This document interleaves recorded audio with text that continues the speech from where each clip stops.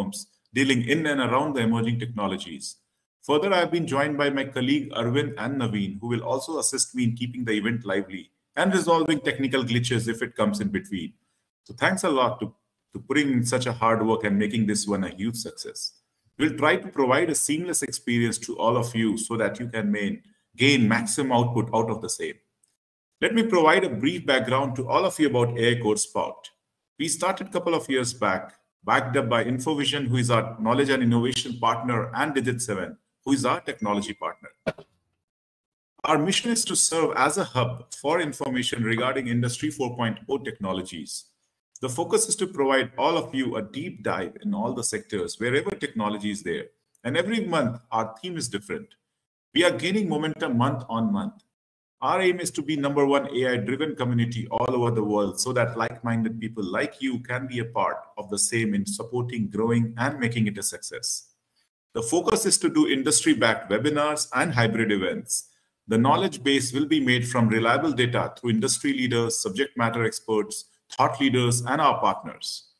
We'll enrich the content through different channels like newsletters, podcasts, videos, blogs, digital content, and so on, to shed light on the ever-evolving industry. Today, we are having a lovely and unique webinar around the great theme which lays emphasis on breaking the myths about hyperautomation and the key to unlocking data and scaling innovation. So if you guys want to know the difference between automation and hyperautomation, emotions, feelings, myths, how to get the hyperautomation done, and much more, then you are in the right place. We'll go all over it throughout the panel discussion and give lots of insights to you. There are lots more in store for next month with focus on different technologies like AI, ML, blockchain, IoT, AR, VR, digital twins, metaverse, quantum computing, and so on. So request all of you to go through our website, which is aicorespot.io, for future updates. Also, please like our social media handles, which will keep you all updated on everything what we propose to offer in the coming month. Before starting with the day, I would like to highlight a few things so that it can set up the tone for the amazing learning and networking day. Special mention about our knowledge and innovation partner, InfoVision, who has supported us since beginning and provided us the right support to bring the community together. So some brief about InfoVision. It's an end-to-end IT and business services provider specializing in providing technology transformation and innovation projects for over 25 years across multiple industries. They serve 12 global locations, including US, Latin America, Middle East, and India. They also have a unique state-of-the-art research and innovation lab named Digit7 with 5 great innovative products in a couple of locations. One is at US in Richardson, Texas, and in India, it's at Coimbatore. So to get in touch with them, kindly log on to the website, which is infovision.com, and leave your details through the Contact Us section.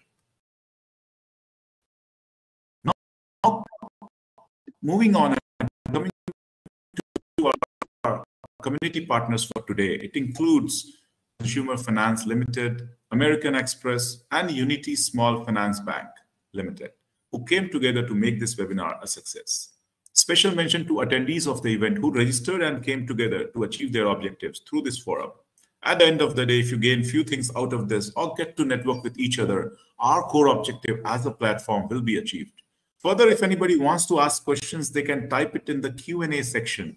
You can type in as and when the panel member speaks, and we'll try to get it answered as per the time permitted. Now let me hand over the stage to Rajendra, who is the Chief Business Officer, Asia, Middle East, India at InfoVision, and who is the moderator for this panel discussion as well. He's joined by 4 great leaders, Deepak, Shrikant, Mamta, and Vaidyanathan. And I'm sure they will introduce themselves and do the honors. So over to you, Rajendra, to begin this exciting panel discussion. Thank you very much, Nitin. A very good morning to everyone, a good day to everyone. It's absolutely pleasure to be hosting this and moderating this event. They say either you are the part of the automation or you get automated. And that's what's said by Tom Preston One. And we are taking the same theme. We definitely would like to actually take on the overall myths of hyperautomation and see what best is the way that we can deal with them. But a quick fire introduction from everyone. I would like to start with Deepak, who happens to be the founder and the Chief Strategy Officer for Evoluk IT. Deepak. Thank you. Pleasure to be on this forum today, and good morning to everyone, or good day from wherever you're joining. My name is Deepak, one of the co-founders of Evolute IQ. Like Rajendra said, I run the strategy and operations for the company. We are a end-to-end hyperautomation enablement platform, working with clients across the globe. And prior to this, I have 22 years of experience in the consulting space. So bring a lot of that, when we're actually doing implementations for enterprise customers globally. Thank you, Deepak. We are definitely going to look forward to hear some real technology insights from you. Moving on to Mamta, who happens to be heading a pretty large portfolio of AI, ML, and the upcoming technologies across the American Express faction. So, Mamta. Hi everyone. Thank you, Rajendra. Okay, so for me, I am like Rajendra mentioned, I'm heading the enterprise-wide AI/ML platforms and products at American Express, which is where we have our own platform where anyone and everyone in the organization, if they want to do anything to do with machine learning, whether it is for them to learn, develop their models, govern their models, deploy, monitor, or do anything, with respect to the machine learning model, that gets done on my platform. We are, of course, both on-prem as well as hybrid. But prior to American Express, which I joined last year, I was working with Accenture and a few more organizations prior to that. In total, I bring in about 17 years of experience. I was heading the retail analytics practice for Accenture prior to coming to MX. In my personal life, I am married for last 17 years again with a son who goes to class 10th right now. His board exams are going on. And I love to spend my free time doing a yoga practice and playing Sudoku with my mom-in-law. Thank you, Mamta. We are really going to look forward to get the actual practical aspects for both from consulting side as well as from the banking perspective. Moving on to Shrikant. Shrikant happens to be heading the VP Technology faction for Bajaj Auto Finance division. So, Shrikant. Very good morning, everyone, and looking forward for this excited webinar. And all thanks to the sponsors and also to the presenters for making a very good topic, which is very useful in all aspects of technology transformations and initiatives. So myself, Shrikant, and I head technology as CTO for Bajaj Auto Consumer Finance. It's a captive NBFC, or you can call it a captive subsidiary for Bajaj Auto. So the main objective is to promote Bajaj Auto, two-wheelers, three-wheelers, pro biking, and different other products as well for both domestic and international market. So a lot of efforts are going into setting up new age of fintech process for Bajaj Auto. And it's been like I very newly joined here, been like 4 to 5 months, and a lot of work been happening on setting up this pretty large, massive unit for both domestic and international. And before this, I was with IndusInd Bank, where I was heading subsidiaries of IndusInd Bank, especially Bharat Finance. Bharat Finance, before it was called as Case Microfinance. So my entire experience has been 2 decades of experience in mainly in fintech, finance being my domain, and been part of many large transformations in the industry, especially in the finance space at NBFC. And before that, I spent most of my time in US. I was ex-Microsoft, IBM, and all that, doing a lot of product engineering and a lot of product innovations in that space. So this is all the background of mine, and looking forward to sharing my insights on this topic. Thanks so much. Thank you, Shrikant. I think it's a very good combination, both in terms of fintech as well as the retail from the finance perspective of Bajaj. We are really looking forward to hear your thoughts and expertise. Moving on to very interesting participant, last but not the least, Vedanathan. He is the CIO at Unity Bank. Very recently, they have completed an extremely interesting project. And whether you want to talk about your background and experience. Hi, good morning, everybody. Thanks for giving me an opportunity, especially to AI Core Spot. And my AI and all this journey, interestingly, starts now. And while I've been doing a lot of stuff as a consultant, overall, I've been in the industry for close to 35 plus years in the banking and finance industry. with a 360-degree view as a customer, as a user, as a consultant, as a vendor who sold hardware, software, and everything that is, I'm with Unity now, been with them for close to a year. Unity Small Finance Bank is 1+ years old and trying to compete with the best of the best. So the only way to do that is to do something different, something more unique, something more eye-catchy in the market, and to beat the best at their own game. So that's where technology comes into play, and technology is no more a back office function now. I mean, we get the best seat in the boardroom now, and everybody listens to us when you talk. So AI, definitely, we are, as far as Unity is concerned, we are still looking at that in the starting mode. But as far as AI is concerned, there are a lot of things that are, as a consultant, I've done.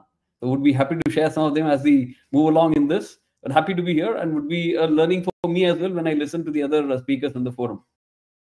Thank you, Reddy. I think the very interesting aspect, the uniqueness and the different aspects that you're going to bring, I think they're going to boost the morale for the automation aspect. So we'll straight away get into the topic. But first of all, before going into this, one question, starting with Deepak. Deepak, can you tell us, is hyper-automation just a new word or a jargon?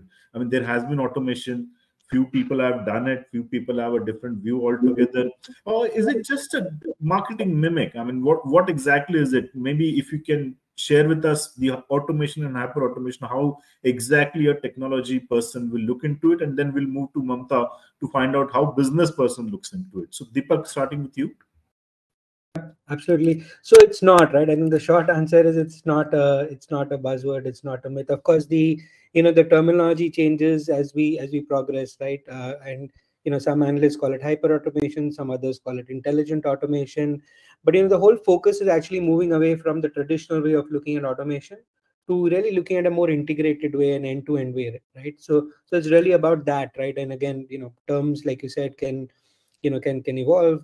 But if you look at traditional automation versus the new way of doing things or hyper automation, what we saw earlier was automation was focused really on solving parts of the problem, right, and not addressing the full end-to-end problem itself.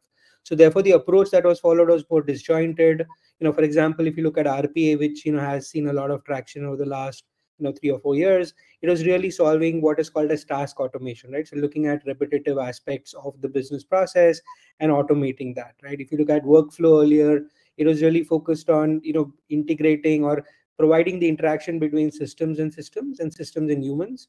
But for example, it was not able to handle large volumes of data that is becoming so important in our business processes today, right? Similarly, they couldn't handle AI/ML, to actually embed that intelligence in the overall customer and user journey, right? So that was essentially the old way of doing things. Of course, you also had things like integration tools, or iPaaS as it's called, right? And then for the front end, for example, to build any business application, or looking at things like bringing a human in the loop as it's called, but looking at exceptions, for example, you need to build a front end. Organizations today, for example, look at a very custom way of developing that, right? Now, what all this creates, right, in the traditional way of doing things, is you end up combining 5-6 different technologies together. That takes a lot of time to implement. It takes a lot of effort and, of course, cost. But also, more importantly, it's reducing the agility of the business to deal with the changes that are happening around it, right? And we all saw that what happened in the pandemic was that the need to have digital first solutions was hugely accelerated, right? And therefore, if you did not have that integrated approach which hyper automation enables, organizations were falling behind, right? So that's in a nutshell, right, the difference and the evolution. So hyper automation addresses all of these. It brings together capabilities of process, data, RPA, event processing, machine learning, connectivity with your systems of engagement and systems of record in a single integrated front end and in a low code environment in most cases, to enable the businesses to actually innovate fast and take out digital first solutions quickly. Yeah, thanks, Deepak. I think it makes a huge sense to have the complete combination and co-location of all the aspects. So moving on to Mamta, you deal with, I mean, in American Express and all the other banks, you deal with so much of data. So is it, can we say for banks and for the finance aspects, the only automation is hyper automation? What's your take about it? I mean, I would pretty much agree with what you're saying, Rajendra. The only automation nowadays, if I were to use the term hyper automation, it is that. But let me take you back, 20 to 25 years back, which is where, and if you think about American Express, I mean, we are the only organization which is not only a, credit card providers, but we are also, our own payment network owners. So the kind of data that comes to us becomes even more complicated, even more, huge in terms of the volumes that we deal with. And that's the reason way back, about 25 to 30 years back is when, American Express realized that how important it is for us to bring in efficiencies as much as possible. We obviously were not calling it hyper automation at that point of time. Things were getting done in bits and pieces, but the philosophy that we follow at American Express is anything which gets done more than twice should be automated. Plain simple, right? It should not get done manually anymore. If you feel that it is already done twice and there are more opportunities for it to be repeated, you should just get it automated. That's the philosophy that we always carry on with. Way back in 2010, we started exploring machine learning, and that's where I think most of the financial institutions, I'm not bragging, but most of the financial institutions were still trying to figure out how BI could be, utilized. But then American Express were already, experimenting with machine learning. Right now, we have our own AI/ML platform and products, which you can compare it with the likes of GCP. Within GCP, the analytical environment that they have, or AWS SageMaker, or Azure, analytic interface that they have, and things like that. So that's the crux of anything and everything that you need to do. We need to make it, bring it to the forefront of the business, and that's what brings in the amount of efficiencies we can unlock, right? I mean, if I were to say the difference between automation and hyper automation is, last 5 to 7 years, we've started looking at doing things end to end, and also specifically because there is a lot of audit and compliance happening from organizations like OCC, which really has a lot of keen eyes on banks to really say that things which are done in the well-governed way or not. Hence, hyper automation becomes very, very important. Thank you, Mamta. Thank you so much. I think it's very clear, both from technology perspective as well as from the business perspective. So moving straight away into the myths. So Vaidyanathan, from your perspective, both as a technology evangelist, as a bank, and the vast experience you have in business, what's the interesting myth or a completely unique myth that you have heard about hyper automation, Vaidyanathan? If you were to answer that, people generally think, anything, if you want to do something new, they say it's not doable, or it's like landing man on Mars. That's the first sentence when you try to do something out of the ordinary. Personally, for the automation perspective or a hyper automation, it starts with me. I'm a tech geek. So anything that comes into the market new, a new iPhone, a new watch, a new pencil, a new tab, I connect them all. And since I fly a lot, then this question of what if the plane crashes? So, will the office work? Will my family run? So then I called it the blue book. Then how do I automate everything so that my family still lives and they know what is my password to everything? So I have literally automated everything onto my pad, and the password is the same across my laptops in my house and my pad. So that's one of the simple examples of my personal life where everything. The second thing, very, very funny thing, like hyper automation, my very dear, very say pet German Shepherd ran away a couple of weeks back, and we were running around to find him for 3 hours. We were helter skelter. Almost my daughter was in tears. Then I realized that fellow doesn't have a tag or a GPS, and then he realized there is a need. So that dog has to be hyper automated now. He has to be traced. Now the second thing is, now I love driving. So if you look at cars, so when you move from a normal car to a highly automated car, in my BMW, if I open the right side door, driver side door, the engine shuts off. It's a safety feature. Whereas you open any other door, the car still is running. And I got the feeling that there's something wrong with that car. So I switched it on and off. Then I said, please close the door, restart the engine. Again, it's a hyper automation. Look at our dependency on Google to do anything and everything for a map. Sometimes Google literally takes you for a ride and doesn't know the right route. There may be shortest route, but again, hyper automation.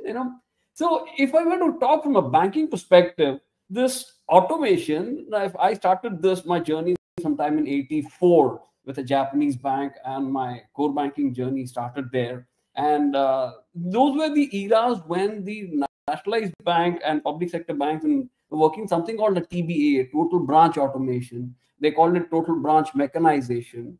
And it was interpreted the way the advisors, the directors in various banks love to call it.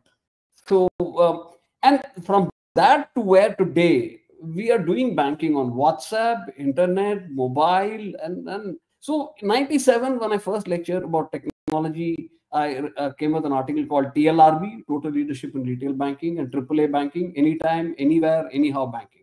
So in '97, when I presented, people said, "Oh God, I mean, you are a foreign banker, you don't understand public sector, you're trying to land a man on Mars." So they didn't say moon because there was already a man on there. They've got the footprint there. So, but today, if you see, that is done and dusted. Everybody has core banking implemented. So, and that myth is busted. So every time you try to do something new, there is a new myth, and people think it's not possible. If somebody takes the initial steps and it's so easy, we can do it. So there's a lot of see if you talk about banking, say AI, ML, RPA, and other digital tools to automate and streamline the business process in bank. We're looking at something where there are two things that happened in the Indian context. Was this goof up of this demonetization, and then the COVID. This created the payment system. The first demonetization created the payment system that automated end to end. So no change, no coins, nothing, and you pay through the payment systems that you have on your phone. And then it happened that you can do a schooling or a college without going to college when the COVID happened. So literally my kids finished off almost their graduation high school by sitting at home. So a mechanical engineer without seeing a lathe machine. So I mean, that's the kind of automation that has happened, but that's the outcome of that. So today, if we are to talk about my bank, we are a year old. We are a late entrant. We started sometime in November 2021, a year plus. And while we have some technology, I'm into a state of cleaning up. But being a late entrant, I have the advantage of moving and getting the latest. So that's my only way of beating the best at their own game. So I've achieved one, which I'll talk later during this discussion. So similarly, what is it that makes us different from us? Technology is a very good shortcut to success there. And you get it right, end to end, then it gives you a lot of visibility. So, I mean, there are myths, but those myths get broken as and when somebody else does it. Hey, thank you, Vedana. I think this is one, it's difficult.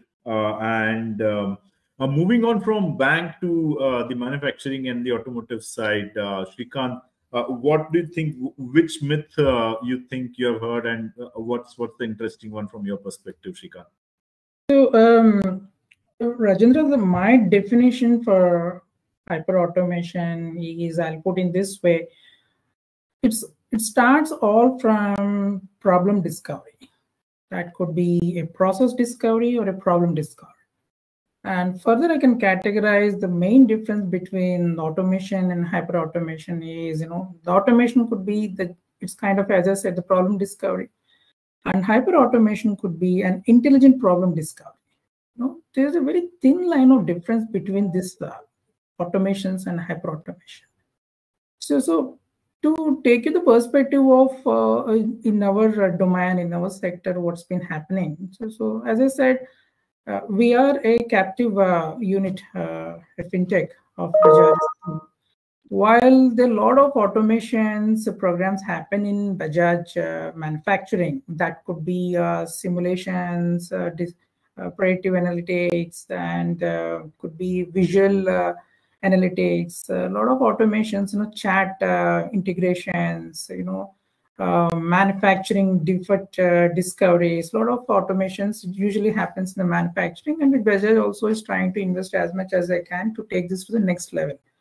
But mainly my Bajaj Auto Consumer Finance is what we're trying to do is to put a automation process very intelligently, right from manufacturing of a product till to the financing the customer. So how do we do this entire integration, from the choice of the customer, right from examples could be a customer walks into a dealership and want to take a vehicle and want to go for a loan. So how do I get the complete inventory track right from the manufacturing till to the choice of the customer? That could be right from selection of product spec and also financing options for the customer. So this entire collaboration of this workflow is something that we are trying to build. So when we do this, my general advice or my general observation is when we do this, it's all about taking this particular problem, I'm saying the problem discovery, and then apply with a perfect analytics and insights. What exactly we're trying to do, and adding a layer of insights on that, converting that into a kind of a metric form will help the business and IT to take a decision whether are we really doing automation or not. And this automation need not be always to be associated with the technology. It could be the people, the process, or technology. Combining all this could be a delivery of automation or hyper automation. And the traditional benchmarking is something that usually when you have a manual process happening, you convert that into a traditional automation. The metric is 2x to 3x. So that is where you come to an automation journey. From automation to hyper automation, the benchmark should be like 5x. Only when your analytics speaks that, yes, you can further automate with some 5x returns. That could be in ROI or valuation process or efficiency, productivity, could be anything. Unless you have that metric, doesn't really make sense to put an effort to take this to the next level. So analytics has to speak what exactly we're trying to do, where exactly we are standing as of now. So these combinations of all this, a user or a customer or an IT transformer or could be a business head, all collectively need to sit together, have a metrics and take a decision. So I'll just give you one beautiful just a 1-minute business case, what exactly in my experience we transformed using hyper automation. So this case study is like 5-year-old, but still it is very, very relevant even now. So that will be very beneficial to all of us. So 5 years back, there was a typical a fintech company where I was been working, and we have a traditional loan process, where a person goes to branch, does the loan process journey on a typical paper, So that is a business case. So now what we did was, we automated that by giving the loan officer with a tablet, So this was like 5-6 years back, So it was an era of slowly the mobility, enterprise mobility all coming in. Yeah, so we also took that journey. So we introduced a tablet, and where the loan officer takes the tablet and goes to different branches and furtherly into the villages and all that, does the traditional banking on the tablet. So we automated that, by traditionally when it was happening like 25 days to get the data, slowly we brought that to 10 days or, a week data. So now what happened was, so when the tablet has been introduced, the automation happened, but now this is where the whole tricky thing happened. So that was the time Aadhars have started coming in, CIBILs started coming in, everything onto mobile platform. So the mobile journey, what we created, suddenly turned into an hyper automation where the particular tablet has been associated so many peripheral devices, the POS machines, the biometric machines, all got connected to the tablet. So now what happened? It brought the 25-day data to 1 week. Now it's instant. So this was an explosion of technology which helped the company to introduce more and more business products. So this is a very classic case study. Even till today, we have been the poster boy of this technology for NBFCs in microfinance industry. Even today, this technology being used. So this goes to the next scale now. What need to be done? So what I'm trying to say is metrics plays a very, very, very important role to make a decision what investments required, or what exactly we are trying to automate, needs versus wants. So this is a broad perspective of my definition of automation, hyperautomation. Yeah. Sure. Thank you. Thanks, Shrikant. So moving on to, so we have heard from Vaidyanathan about, how difficult it is, and Shrikant just summarized the matrix-based aspect, which definitely entails a very conscious decision. Mamta, from your perspective, what myth have you heard? Would you like to share with us? So many of them, Rajendra. But I think one, the most important one would be, is it going to be very, very expensive? Another that I've heard is, if when I start on the automation journey, will I have the right skills in my organizations? Will I be able to really do it myself, or I'll have to buy? And hence it becomes even more expensive. But I feel that, Rajendra, it's all about, the mindset. First of all, when you're starting on your automation journey, why it becomes expensive is because we go in bits and pieces. We do something, and then after some time, we want to do something else, which may need to a lot of rework, which may need to a lot of throwaway work, etc. And that's where in my team as well, whenever we are going ahead to build a new product, I always discuss with my team that what is the POA vision that we have for us, right? Where is it that we want to arrive eventually? Let's look at that vision in total, define what your strategy is going to be for that POA vision, and then do it piecemeal, which is okay, because then you know what is your end objective. And you are then, just phasing it out, sequencing it out based on how much of budget you have, or based on how much of time you have, what kind of skills you have, etc. Not to say that, all the skills that you would require for hyper automation would be readily available in your organizations already. I don't think so. One of the most critical skills that is required, which you may or may not have, is data stewards, because even today, I don't see many organizations have one single unit which understands the organization's data end to end. And that's where, all of the organizations are sitting on tons and tons of data. We keep saying data is the new oil, but we don't know how to interpret that data into something which is really valuable. So, I feel that only one, or two skills that a company needs to, or an organization needs to invest into is one, the data stewards, and second, a little bit of, cloud skills, etc. But apart from that, I think 80 to 90% of the skills are already available in your organization in terms of your, citizen data scientists, citizen data engineers, your software engineers, and all of those people. So I guess, of course, there are a lot of myths. There are also myths around, with hyper automation, will I lose my job? With hyper automation, will I become redundant in the organization? But, of course, there are reasons, why you should keep on learning and enhancing your skills, why you should not stick to that manual way of doing things, etc. But yes, these are few that I've heard. Thanks, Mumtaz. So I think so far we have recorded, the difficulty, that process, which and then we also talked about the overall way it's expensive to get all the aspects together. Then we talked about the people skills. The skills are not available, or it's going to be leading to job losses. These are some of the myths. So Deepak, from your perspective, which is the one which you have heard, and then we'll straight away get into solving these myths. Yeah, so I think a couple, and I agree with everything that's been said so far.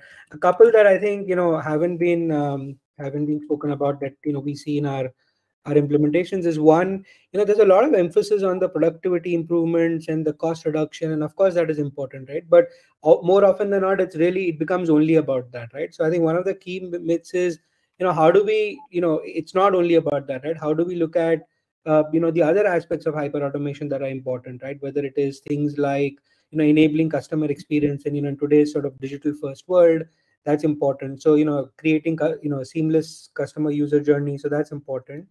Also then looking at things like churn propensity analysis, and I think what Mamta mentioned around using data to power customer journeys, that's critical. Also the other myth, if you may, is around how does this coexist in the enterprise IT and the the fact that this could, for example, create a shadow IT. So I think those are a couple of aspects we should explore further, which often come up as myths as we do these implementations. Thanks, Deepak. So I've collected all the top 5 myths. One is difficult, one is expensive, one will lead to job losses and turmoil, one needs special skills, and obviously creating a separate entity and the renewal of the technologies, it's difficult. Meanwhile, one participant has posted a very interesting question. It's by Archana Nair. Thanks, Archana, for really getting involved in this and asking the question. So she asks, what are some of the biggest challenges or pitfalls that organizations may encounter when implementing hyperautomation? How do you overcome these challenges? So maybe Deepak, you want to continue and just give us we know we are going to discuss some of these challenges, whether it is the prerequisites, whether it is the implementation aspects, but at a high level, I think quite a few of that is already discussed, but you want to just recap, Deepak, quickly before we go on to the next question? So I think a couple of things come to mind, right? One, I think, is the critical challenge is really finding the right technology, right? And like you said, I'm taking a technology lens to this. I'm sure there are others as well. But finding a platform that is non-intrusive in nature and can work with the rest of the ecosystem, right? That, I think, is one of the key challenges that organizations must deal with upfront, and finding the right technology partner, right? That, like I said, can not only protect their existing investments in things like ERPs and CRMs, but also technologies around data, around process, etc., that they've already invested in, right? So I think that becomes a key part of it. The second key challenge is really around the change management, and that's often overlooked. I think Shrikant mentioned this, right? It's not just about the technology; it's people, process, and the technology sort of working together. And what we are seeing is, and it also ties back to the whole point we had around, is it expensive? What happens to the existing roles? Do people get redundant?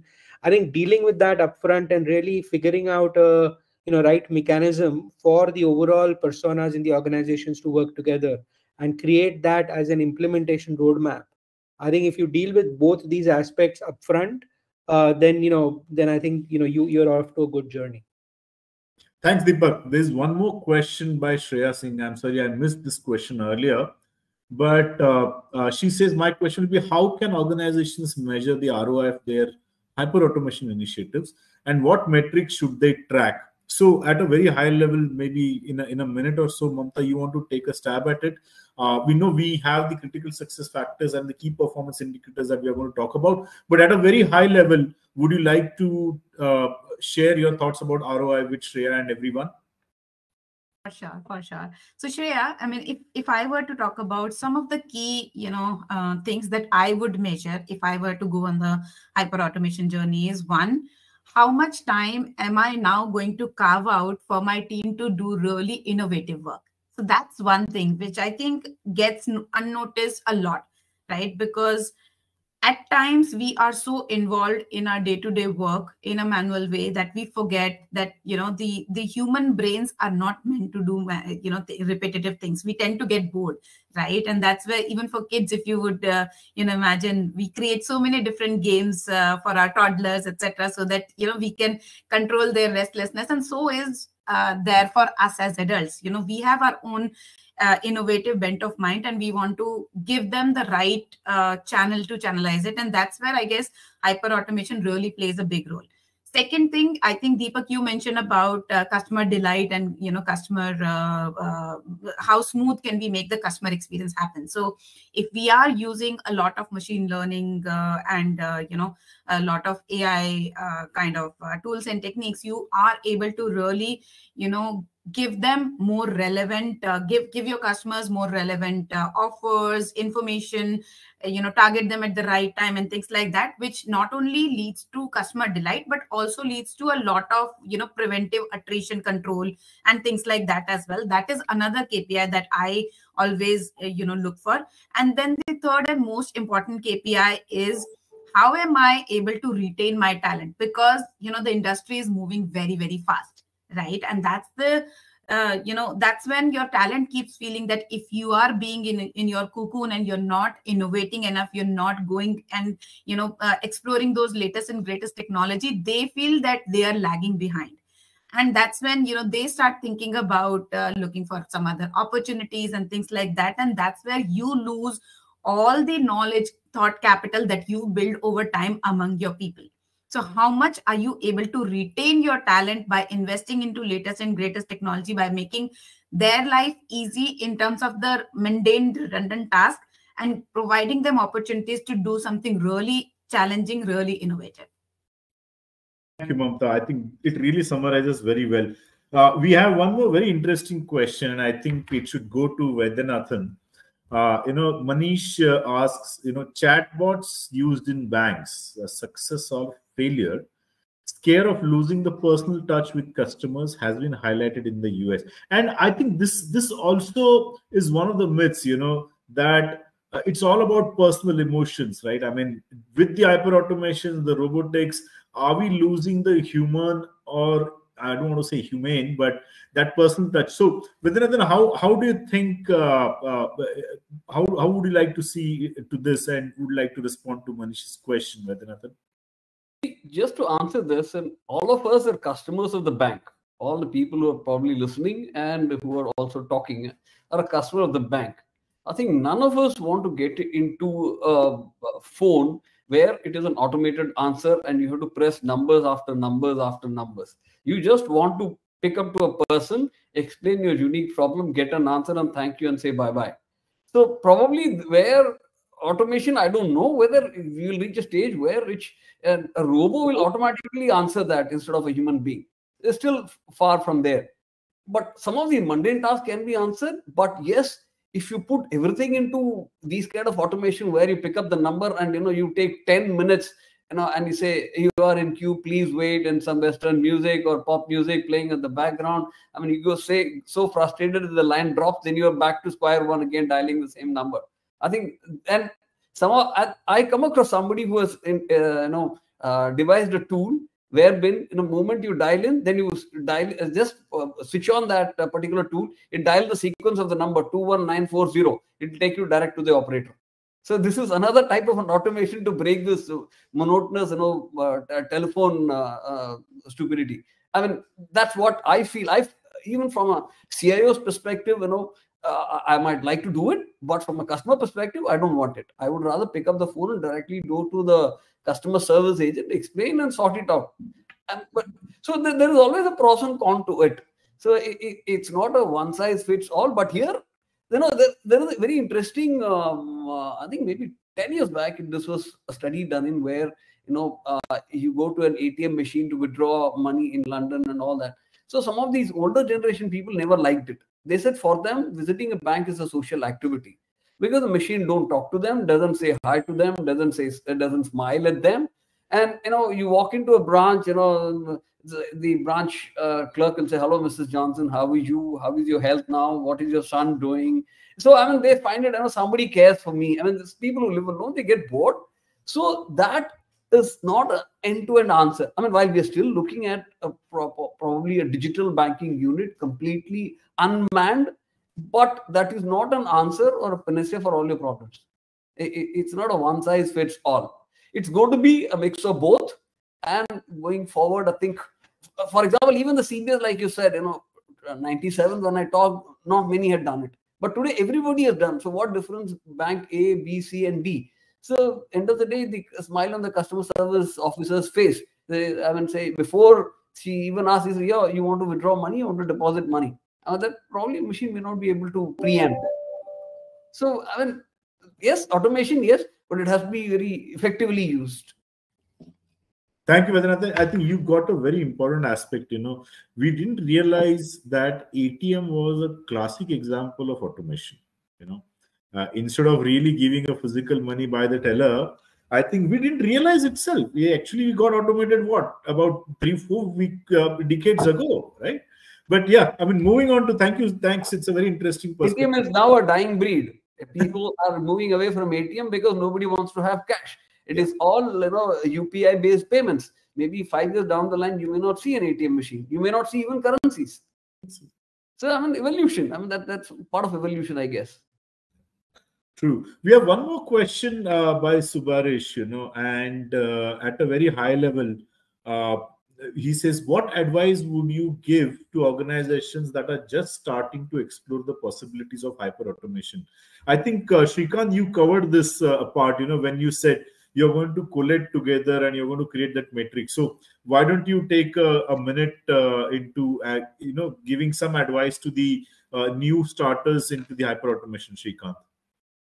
Sure. So my advice could be to make it very simple, which is understandable to many starters, from where they need to start this journeys. I would say pick your framework, Start with any framework. That could be a Six Sigma, or could be a traditional SDLCs, or could be any innovation models, or could be a TOGAF model, or could be any framework, which actually talks about identifying the business or IT problem. See, the whole lot of projects actually categorized into either it's the business problem or IT problem, So any decision what you're taking in terms of understanding what where you stand and how to move forward, select a traditional framework that will help you to understand, to give some kind of a metrics, how do you automate. Then the technology selection, the process selections, the people selections can start. So these days, you don't need to be a big wizard to understand these frameworks. Everything is available on internet, few formulas, few techniques you just need to understand, so that it can be easily be achieved. A simple example could be to, because the question is about for starters, let's take a traditional corporate website, So every organization has a corporate website. Now, what happens if corporate website gets hacked? So usually, we put some scripts. So even before automations, we have a corporate website, and how do you get it hacked? It's very difficult to know unless someone goes and visits your corporate website on a daily basis. In fact, we used to have monitoring team also, 10-15 years back, traditional, to go and check what's happening on the website. Then we moved to the automation model that, yes, the scripts have come, the technologies have come, the malware, deception technology has come, threat teaming, threat hunting. You put all that into your website. So anything happens, you will get a minimum alert saying that is something has some problem on your website.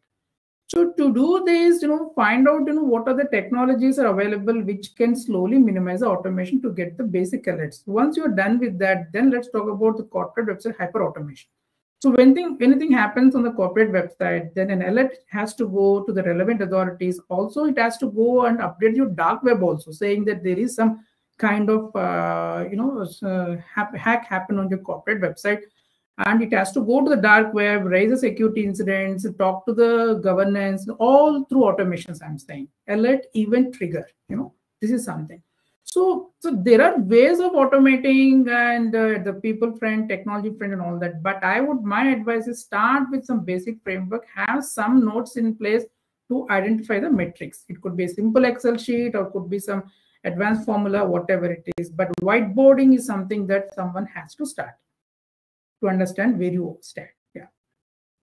Hey, thanks, I just wanted to add something very interesting from my consulting experience. The basic thing that somebody needs to have if you want to start an automation or any journey is to have a clarity of thought. What is it that you exactly want?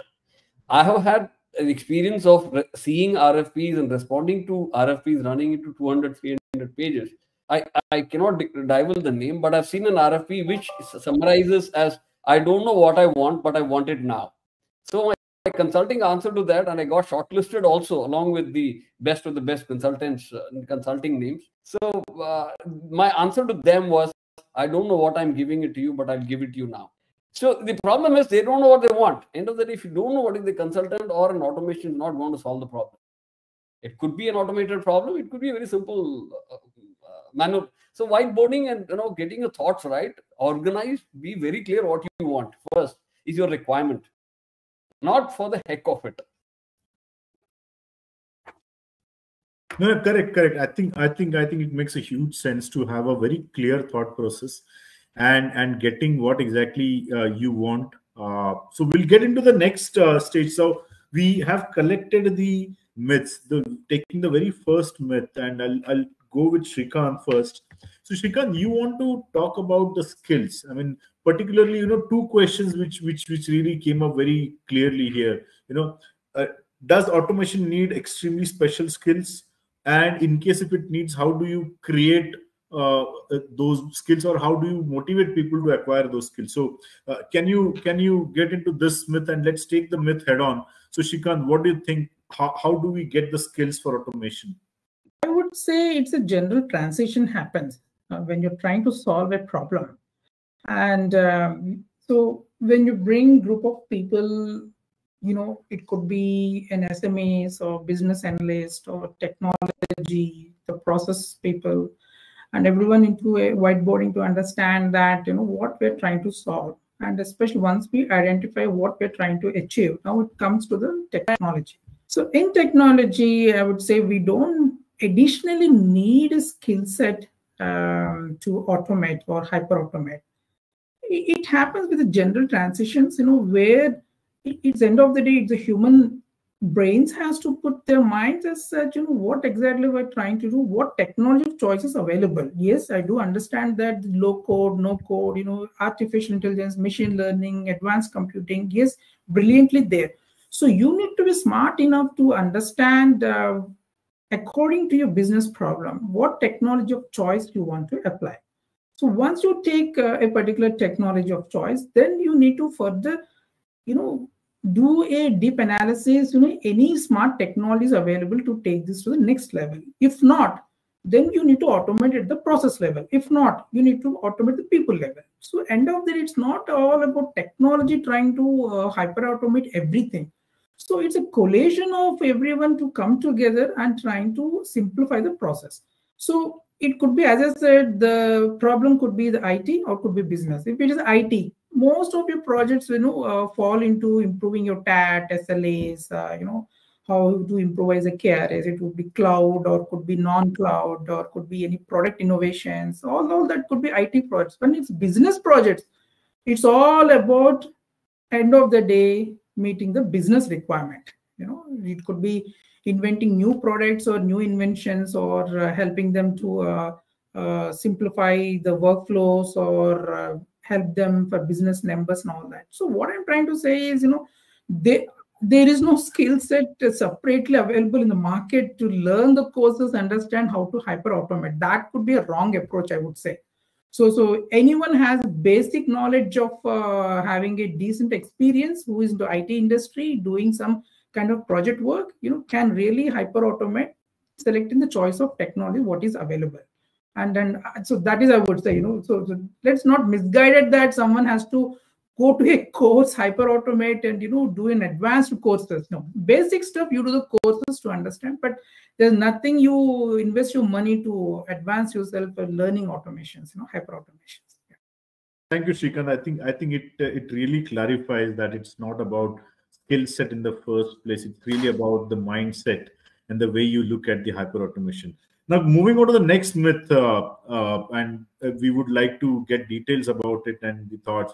So, job losses, Mamta, it's one of the scariest myths about the hyper automation.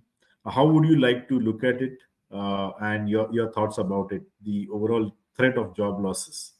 And I totally, would resonate with what Shrikant was saying, right? It's not about skills, and hence you should not feel that you will become redundant. Anyone, who is working in the technology side, or maybe in operations as well. For example, in various banks right now, also the application forms get read by people who are totally in a manual way. The form gets the information in the forms get fed in the systems in a manual way, etc. But then there are automated systems like OCR, which can just read your PDF, extract the information from there and feed it in your systems.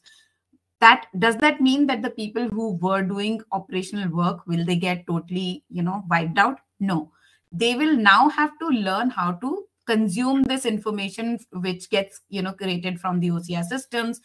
See, you cannot ever automate 100%. There will always be this need of human eye to anything. That's where when we are doing document AI at American Express, we also promise that we will be able to help you. We are promising the operations team that we will be able to help you with 80 to 90% of the automation, but 10% of that keen eye to detail will still remain with your folks, right? That's how I feel that you can scale, right? If 10 people were doing some work, now it's only 2 people who would need to do that fine tuning. That the remaining 8 people can be used to expand, your markets, can be used to expand some other pieces of business that you want to, bring on, can be actually retrained to do something else, right? And that's how they will have a bigger kitty of skills in their own profiles that they can, talk about, they can feel proud about, etc. Apart from that, I guess it is very, very important for the leaders to really, when they are starting on this automation journey, to really bring their team onto the entire mission of going into automation. I remember one of the example from my previous organization. I had this big project which was running for last 5-7 years, and all of a sudden the client wanted us to go to a newer technology in the cloud. I mean, we were already using cloud, but they wanted us to use some of the new tech stack within the cloud. So we had this whole thought about, if we do that, will the project stay with the Accenture or not? Will they take the project internally in their organization, etc. But first and foremost, we sat with the entire team. I had a team of some 40-50 people who were working on this project. We all sat together, we discussed what are the things that we need to focus on, what are the skills that we need to bring on to the team, whether we bring them from outside, or it is easy to really redevelop the skills among the existing team members. And what we felt was, it was much easier once the team is onboarded and they buy into the idea that they need to acquire these skills. It was much more cost effective as well as business sustainable to upskill my own team than to bring someone from outside, because making someone learn the culture, making someone learn the business nuances is much more difficult than making someone learn the technology. So I feel it's all about, the right attitude that people need to bring to the table to be able to learn the new technology, and the right mindset of the leaders. That just, would do away with any kind of fear that we may have in terms of job losses. Thank you, Mamta. It makes a huge sense. Sorry for interrupting. Just on the learning part, just wanted a small note. The challenge, as I have seen in my all these 30 years of experience, is not learning. It is actually the unlearning the past and learning the new things. You can't sit in the past yet ride on to the future without getting off the saddle. But people never do it. They don't forget. For example, if you used to driving on the right-hand side in India, you land up in US, your left hand will be automatically searching for the gear. But the gear is on the right side. The problem is not learning. The problem, you have to forget that the gear is not on the left side, it's on the right side. Exactly. So unlearning is a critical aspect of learning. And one more thing which I just remembered, Vedi, since you started talking, in the beginning you spoke about UPI coming in and then cash becoming redundant and all of that. One of the backside of this, what I've been hearing in some of the WhatsApp university chats is, toffee business has suffered a lot because of this UPI payment, right? Yes. So, I mean, of course, toffee business may feel that, oh my God, we are becoming redundant and things like that. But at the same time, we are also, this is also helping us in reducing the diabetes of people, right? So there's always a plus and a minus. It's always which side do we want to look at. Perfectly, very well said. I think it's a very balanced aspect. So continuing with Vaidyanathan, with job loss is the same question, and I know you're going to, with learning and unlearning aspect coming from you, you're going to use the antidote here. But I would say the job losses, in fact, we should be worried about getting more jobs, right? I mean, what's your take? Is the hyper automation, it will automate few things, it will create new jobs in new sectors. So your take about the job losses, Vaidyanathan? See, it will not be creating job losses. The thing is, again, you have to learn to do things in a new way. So you can't, like I said, keep doing it the old way. I mean, you have to forget what you've done in the old way. Maybe doing it, gone are the days when you had this phone, when you have to, to dial one number, it will take you 1.5 minutes to ring the dial, go in circles and again and again. Today, you can say, Siri, please dial my wife, and you dial. Simple. So you have to unlearn and learn. I mean, that's the, one of the things, like, for example, we did, we went through this CBS implementation, which has created a big hullabaloo in the market where, people take 18 months to do a CBS. It takes almost 3-4 months to sign an agreement. But, from start to finish, we pulled off the rug in 88 days flat. And still people are coming to terms with that. How did we do that? It is basically, in my first point is clarity of thought, what you want to achieve, what you want to do. And doing something thus far, no further, not accommodating anything and everything under the sun, or automating everything, or not automating something which needs to be automated. So, that's the point. It is not job losses. It will create actually more avenues. So basically, you have to forget what you've been doing. Now, if you say a programmer wants to do COBOL doesn't exist. Fortran doesn't exist. Pascal doesn't exist. So you have to learn something new. So technology, every 6 months it changes. So you have to reskill yourself. So whether it is technology or otherwise, reskilling is an inherent part. That is not going to change. Very well said. So we'll take one question here. So again, comes from Manish from healthcare. It's a very practical aspect here. The best experienced aged doctors prefer writing prescriptions over typing on a device.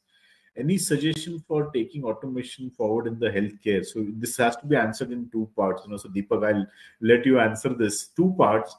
How would you make a very experienced doctor use a technology to write the prescriptions? And in general, in healthcare, what kind of automation use cases would be there? Deepak, you want to take a look at it?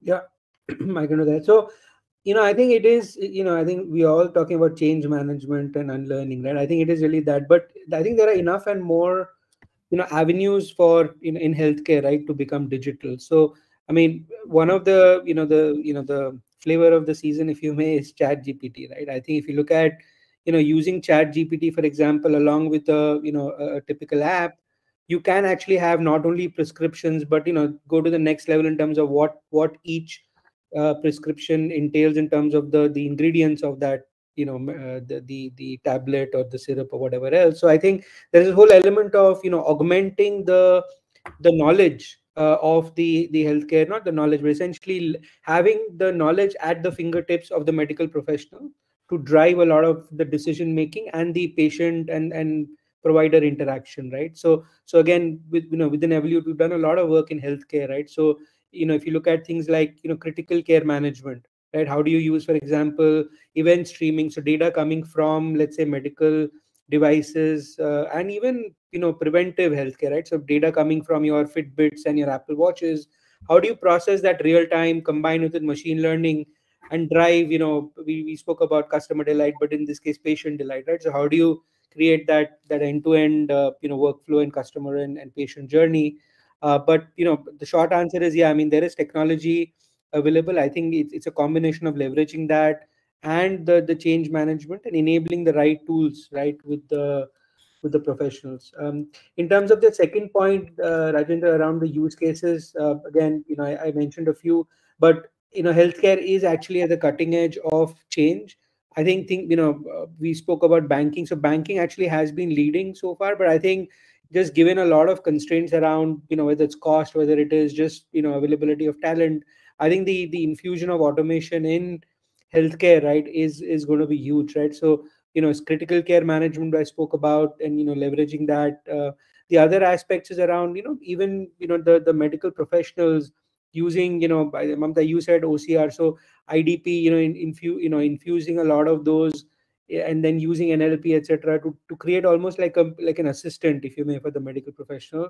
That's another key aspect. And the last aspect is around streamlining the whole, insurance provider, the medical provider and patient interaction, right? The triaging of that to make your claims processing, etc., a lot more quicker, faster, and cheaper, right, for everybody involved.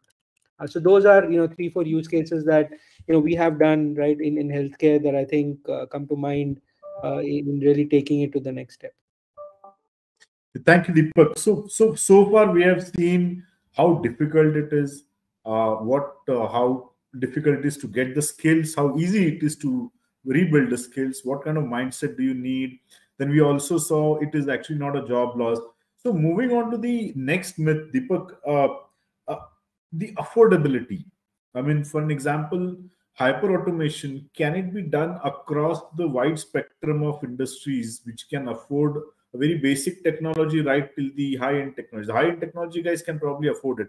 So in terms of expensive or in terms of the need to create a separate parallel IT system nowadays, that sometimes we think. So how affordable, how can we make it easy? It is the hyperautomation, Deepak.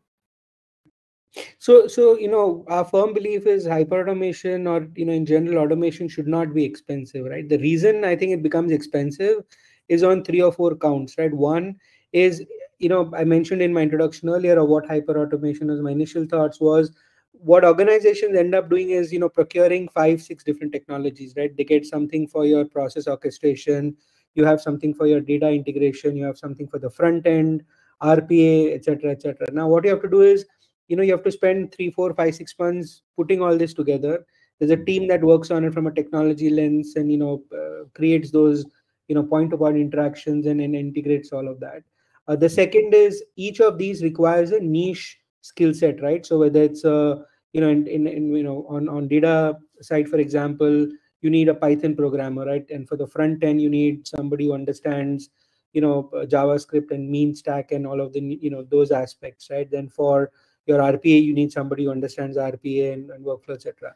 Now, if you're able to have an integrated platform that looks at it consistently and have the same skill set across all of these, right? And with low code, no code, overlaying our automation, that's now possible, right? So that's something that can actually significantly reduce the cost of implementation. A, have an integrated platform that has the end-to-end capabilities. B, the platform should be able to do 70-80% of the heavy lifting in a low code no code manner, and only bring in the expert Python developer, etc., when you need to, right? And I think back to what we've spoken about, reskilling, that's where the enterprise can actually get involved, right? So if you look at operations people or people who are business analysts and domain specialists, and I think Mamta, you also spoke about citizen data scientists, etc., right? So the concept of business technologists and citizen developers is proliferating in the enterprise. So if you can then leverage existing roles in the organization, equip with them, take out the mundane aspect of what they're doing, you can actually get them more involved, and then scale your automation very quickly and do it in a way that is leveraging the rest of the enterprise. It's not expensive because you're not hiring new skill sets, and then also takes away the whole concept of shadow IT, because it is not, right? I mean, you have the organization that understands the business the best involved in the automation, and also with the right platform, you can create the guardrails and the governance to make sure that you're not sort of doing things on the side. So it's really about abstracting away the complexity of the technology while not compromising on the software engineering principles. So it's really about making it simple, not having a shortcut right to the implementation, right? So if you do all of this, I think you can actually implement automation at scale and do it at significantly lower costs. Thank you, Deepak. I think that really clarifies about the whole mindset of the whole hyper automation being expensive. So, Mamta, you talked about a very interesting aspect while answering a question earlier about the ROI. And one of the aspects that you talked about, it's not about pure play money. It's about you measure it in terms of the time that you can get to focus on new innovative and strategic aspects. So in a way, would you like to share with us quickly about the whole budget planning, the sunset of a particular aspect, feeding it to the new budgets which are required, or the whole, what do I call, the budget circulation or the cost circulation or cost utilization circulation, the way it can happen in terms of hyper automation? A quick thought about that, continuing to what Deepak was saying. For sure. So, I mean, like I said, right? I mean, of course, you will look at all the cost cuts, etc., that it will bring to table because you have now unlocked a lot of efficiencies, right? But that happens over the period of time. And, one of the biggest hindrances when people think about digital transformation or hyper automation, they always feel that, some magic would happen as a result of it. and then you will have your triple fold revenues, or maybe 1/10 of the cost and things like that. And because it's a long process, what happens is it also builds up a lot of frustration very fast when things don't unfold so quickly, right? And that's where I feel that, like I think Vedi said, you need to be very clear onto what is it that you're aspiring for, what is the objective that you're trying to solve with it, right? So any journey that you're thinking about, think of that objective, think of the ultimately POA vision, right, where you want to arrive towards the end. Think of it, how are you going to achieve it, and then sequence it out, thinking about the low hanging fruits first, so that you are able to showcase some of the benefits that you're trying to unlock as a result of this automation journey, and thus also feed in back the maybe the savings or the productivity increase into the investment that you're expecting your leaders to do. So have a full view of what is it that it will take you to achieve the entire hyper automation landscape per se. But when you're asking for budgetary requirements, only ask for a small POC that you want to show, which will help you achieve those results, achieve the benefits out of that POC, feed that back into it, so that it becomes like a constant loop, and the leadership also sees you really driving some benefits. So it's all about how do you prioritize, how do you really keep on measuring what gets, and I always say that what gets measured is what gets delivered, right? So when you're on your hyper automation path, you have to ensure that whatever you promise to yourself or to your organization, you have to keep measuring how soon you're achieving it, how close you are to achievement. And if there is some failure, which is okay, then it is a failure fast enough to go for a course correction. That's how I usually ask for the budget to my leadership in my organization, and usually I've been able to so far get whatever I've been asking. So yeah, I feel it works. Thank you, Mamta. I think so far we have collected a good amount of myths, and we have busted good amount of myths. So very quickly getting into now the myths are being busted. A very quick discussion about how do we implement this. And to begin with, Srikanth, one question to you is: are there any prerequisites? Just a quick fire list of any prerequisite or any readiness assessment that needs to happen. What are your thoughts about it? I would say the key considerations you need to take when you're building your hyper automation portfolio. You can call it as prerequisites or constraints or considerations, but I would say 3 or 4 I can talk about. One is time to market constraint, or always be clear on your time to market strategy. By introducing the automations, hyper automations, what exactly your tags and SLAs will affect the entire workflow. Sometimes it may give you instant edge, sometimes it takes time, where you see the results only after a certain period of time. So time to market constraint is something that very important to keep your entire business portfolio or your management, to keep them aware what could happen by introducing this hyper automation. That is one. 2 is the total cost of ownership. Again, your return on investments and cost of ownership, which again goes back to your overall budget. What could be the capex, opex for these hyper automations? Is something that you need to be aware what you're trying to do. Third is the skill set. So whether do you also need to do your reality check, whether does the organization or does your both the business side and also IT side have a minimum skill requirement to absorb the hyper automation, or any special trainings are required. So these things you need to keep in mind. And finally, vendor check, vendor maturity and vendor check plays a very big role, because sometimes you end up lot of your expertise on vendors and partners, and which plays a very, very important role. So that where you spend time on your strategic work and you rely on technology with vendors and partners. So a kind of a skill check, or could be their experience check, expertise check plays a very important role. Ensure that the vendor to whom you're trying to onboard have a decent experience, expertise, or working this hyper automation. So this could be the 3 or 4 constraints factor in your strategy. Thank you, Shrikant. I think you summarized it very well. So now moving on from the checklist or a prerequisite of hyper automation to begin with, Vaidyanathan, we would like to understand: is there any critical path involved in hyper automation, or is there a sample workflow, or is there a model that you think you would recommend to the users? Very high level model of or a critical path, Vaidyanathan. One of the things is, which I always say, being a consultant, a vendor, a user, a customer, a 360-degree journey, the critical path for anything, be it hyper automation, automation, or even a journey, is 80% planning and 20% execution. So if you plan your things correctly, absolutely, the rest 20% is shooting the ducks. So, and that has been done like an army-like precision.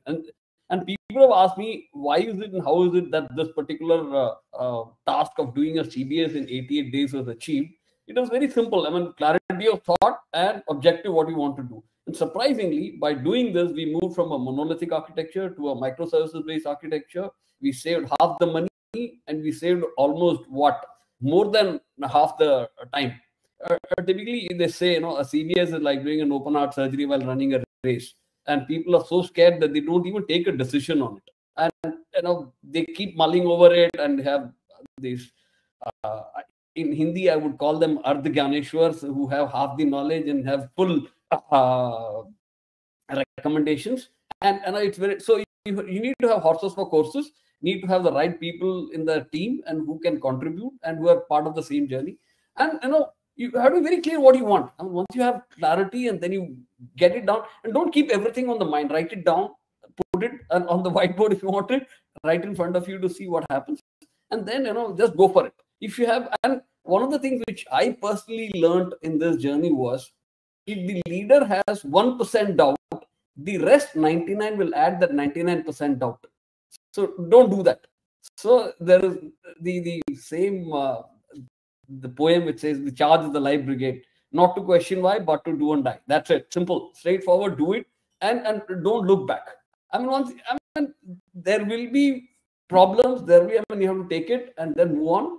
But I think, you have to, and don't, have herd mentality. Don't automate for the heck of it. Just because your neighbor has a Samsung refrigerator, don't buy a Samsung refrigerator. You may not need a 365 liter. You may be a single person, you may need a small refrigerator.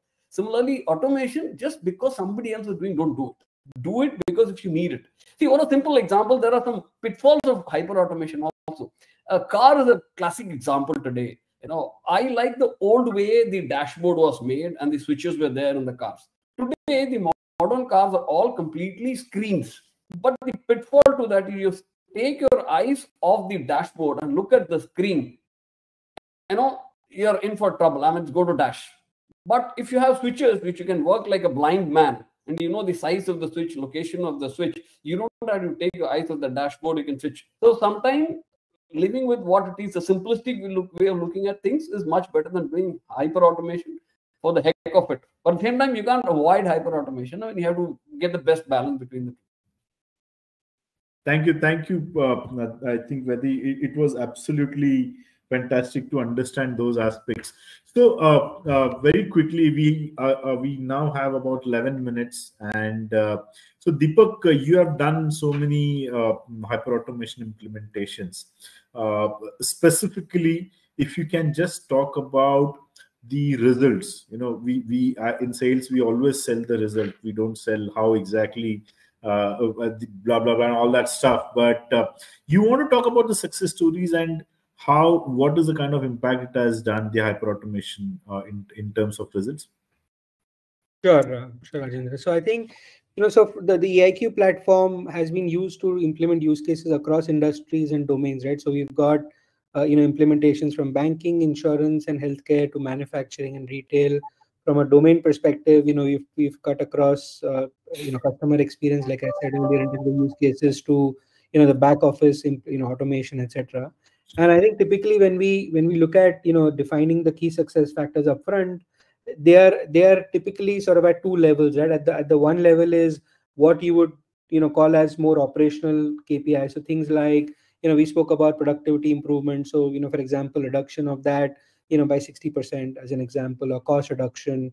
If you look at a typical process, one of the key metrics that get measured is average handling time, right? So if you have a, let's say somebody calling a call center, what's the average handling time? And then the key metrics for that could be to reduction of that, from, let's say, because every second is important, from, let's say, 2 minutes to, whatever, 1 minute, right? That could be a key metric that you want to, and we've delivered that kind of impact from a end-to-end perspective. And then if you look at customer service, for example, we typically measure that from a NPS score. So we drive, clear path, flight path to reducing and rather improving the NPS score. The second level, right, that which we look at is really around the key business metrics. So we've, for example, in insurance, one of the engagements we worked on was really focused around working with underwriters for faster cash realization, right? And we were able to drive 50 to 60% reduction in the realization lag, if you may, right? Similarly, one of the use cases in banking was around loan or using ML to actually drive faster loan disbursements. So there it was really around improvement in wallet size by 60%, right, as an example. Similarly, healthcare, it is really around metrics related to the patient, etc. So for example, reduction in payment timelines, reduction in denials rate by 60% or 40%, whatever, right? So it's really around those business metrics that we typically focus on. So those are the kind of use cases and Rajendra, the metrics that we look at and the kind of impact we look at creating through hyperautomation. Thank you, Deepak. So we'll move on to the last section of our discussion. We'll obviously wait for the questions. We have about approximately 8 minutes, but as a key takeaway, so starting with Shrikant, as a key takeaway, what would you like to talk about as a key takeaway or a message to the audience, those who want to try the hyperautomation? One, additionally, to talk about the success of this hyperautomation, one advice I can say is, try to introduce as much tooling as possible to, measure the entire journey of your hyperautomations. So your hyperautomation portfolio, your technology portfolio has to be in a way that it can be tracked at every level. It could be in a task automation, or could be process automation, it could be any business operations. While you introduce your digital operations, digital sec operations. There's so many jargons now these days, which changes the way you code, you develop, you design, you test, and you deploy. So in this entire journey, where introduce as much hyperautomation as you can, but start measuring that in form of a tool. So that also adds an additional layer of kind of a mature process to make sure that it is tracked end of the day, and which is very important for IT heads. Always to be questioned by finance committees or the management. The kind of investments what we are trying to make. At the end of the day, you need to give perfect ROI or your kind of spent details. So introducing as much tooling as possible at like event processing, or could be anything, that will really make life easy, to all the people across who are trying to do the hyperautomation. Yeah. Thanks, Shrikant. Well said. I think tool aspect is very important. Vaidyanathan, we definitely need one line philosophical quote from you for hyperautomation. What would that be? Okay, I was writing it actually. If I were to say it, okay. Choose carefully, plan properly, execute ruthlessly. Basically, courses. Can you repeat it for everybody's sake, or maybe just put it on the poster as well? Yeah, I would say choose carefully, plan properly, and execute it ruthlessly. Basically, you have horses for courses, no friends and foes. The mission is more important than the people involved in it. Absolutely. I think this is brilliant thought. So we'll definitely make it a point to practice this. So moving on to Mamta. Mamta, we need one encouragement thought from you, encouragement quote from you for all the users. not as fancy as what Vedi gave. Very, I think that was very, very impressive. But I would say that, kill your procrastination. That's like, the most, one of the biggest roadblock. I think only two roadblocks that I see in the, in the path of hyper automation is, one, you need to get started, right? Once you have decided that this is the objective, and just like how Vedi said, right? Choose carefully. You know what are you going to do. Do a good planning, but once that planning is done, just start on the journey. Don't keep on procrastinating. And second thing is, Sorry, I'm tempted to say something. Please get out of this indecisiveness phase. Exactly. That's all. Exactly. Right. And also, another thing which becomes a big roadblock is when you have not onboarded your stakeholders on the vision in the beginning itself, right? It is important for you, whosoever you're going to, make things happen, whichever business unit that you're supporting, whosoever is the stakeholders, it is extremely important to let them understand the vision that you're bringing to the table, to let them see the benefits that are going to come out of it. And if you're able to convince them in the beginning itself, you will see how smooth this journey would be. I mean, it will just become like a, a win-win situation for all of you.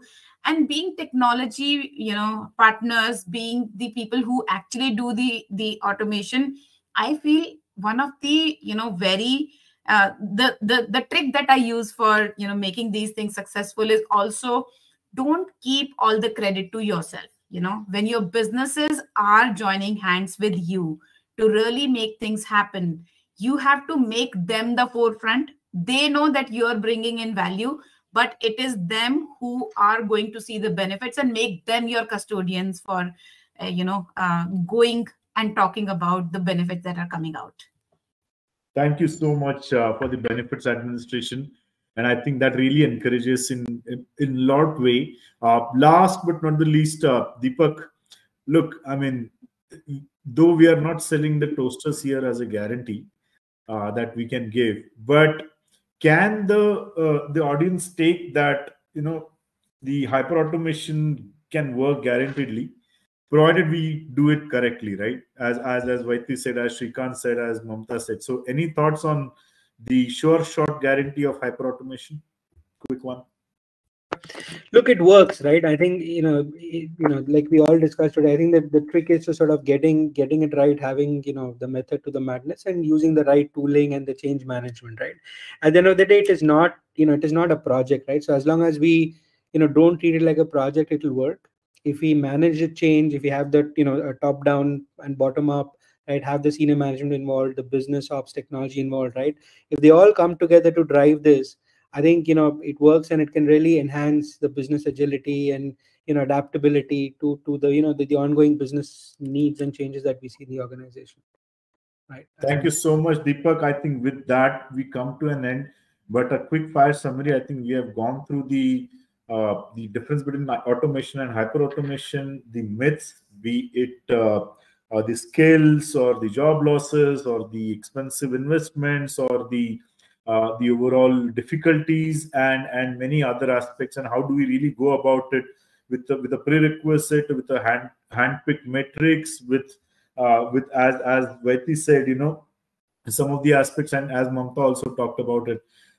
In reality, I mean, one quote really that comes to my mind as a closure of this session, the software is the language of automation. We have been using the software for like so many decades, but in reality, that's the beginning of the whole automation. We probably didn't realize this, and this quote came from Jensen Huang.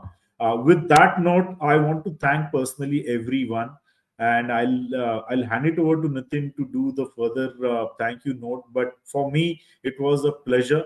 Thank you very much to the participants, and thank you very much to everyone here. It was my pleasure to host this. Nitin, would you like to do the closing formalities? Sure, Rajendra. Thank you. Just to let you guys know, I have been doing lots of events from last many years, but this one will come to the top of my list. I'll tell you frankly. The way you guys made it, it was lovely. And the way the hyperautomation is seen, to do in a simple way, and the quotes by Vedi, Mamta, Deepak, Shrikant, it sets up whatever we had to do. So I think thanks a lot, all of you guys, to come together and make this a good success. Just to wrap up, we would like to thank all our community partners, all the speakers and attendees who came together for enriching knowledge through this forum. We had great set of panel speakers, as we all know, who came together to share thoughts. Just for your information, today's event was broadcasted in the YouTube page of our company. So all of you can go and see the recording anytime. Please log on to our website and like the social media channels. We'll be sharing lots of knowledge sharing topics, details, announcement of next events, and much more, which will help you register and attend the quality events. Also, we would like to thank InfoVision, which is our knowledge and innovation partner, and Digit7, which is our technology partner. To understand more in depth, connect with them. All of you can go through their website, which is infovision.com, and closely liaison with them. There are lots more in store for this year with focus on banking, finance, insurance, telecom, retail, healthcare, supply chain, manufacturing, energy, utility, and so on. So request all of you to keep connected with us and enjoy the learning. Thanks, and do take good care of yourself. Have a lovely day and great day ahead, all of you guys. Take care. Bye. Thank you, everyone. Thank you so much. Thanks. Bye-bye. Pleasure. Thank you. Bye-bye.